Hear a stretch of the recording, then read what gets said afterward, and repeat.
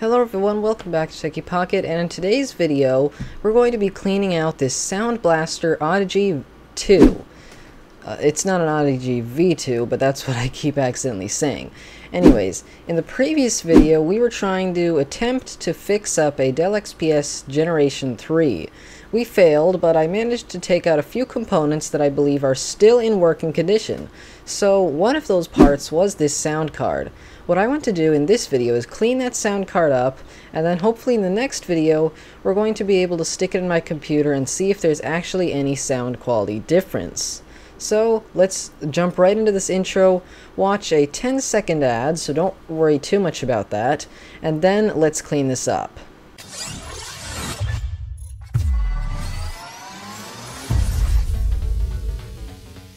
G2A is the cheapest online video game shop. Make sure you buy your next game by clicking the link in the video description. Okay, so here we have the sound card right here. The first thing we should do is go ahead and check that all the capacitors are okay and none of them are blown. I actually never seen a blown capacitor, but in case you want to see what that is, here's a picture on screen from Google Images on some website. I'll post it right here, some link to some website. But anyways, carry on. I'm not going to go into any of the specs of this thing. We're just going to clean this out. So we got some water here. That's all we're going to do, clean this out. If you look closely, I'm not sure if you can see it, but this thing is pretty dusty. The shadow from my boom arm right here is not helping, but anyways. You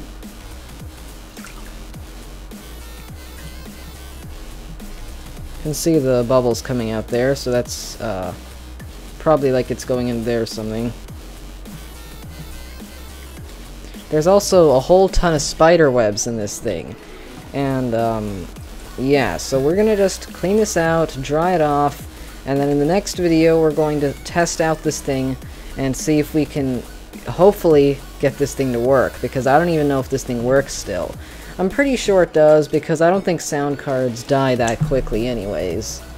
So yeah, don't need to worry about any warranty void if removed stickers, because this thing's from like 2004 or something, so most likely they're out of date anyways.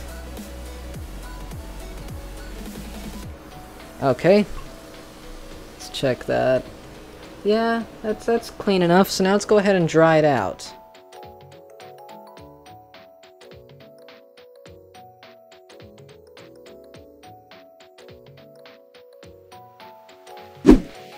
Okay, so I'm just simply going to use a napkin to dry off all the extra water that's on here, like right here. Just be careful not to get the paper ripped by the what are this called, solder points, because the solder points are very sharp. So I recommend you just go like this, like dab it, I think it's what it's called. You just go like that. You can rub the golden connectors, but just dab it all over the place and make sure the napkin is absorbing all the water. You should go in between the capacitors, but you gotta be careful that you don't bend them by accident. Dry off that processor.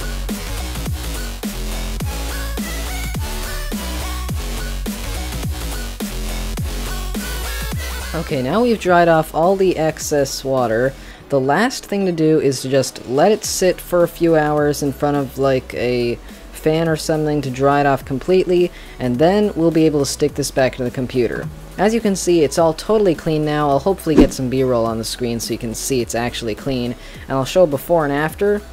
And yeah, so that's pretty much the end of this video. If you enjoyed this video, give it a thumbs up. If you didn't, give it a thumbs down so I know I should not make this anymore.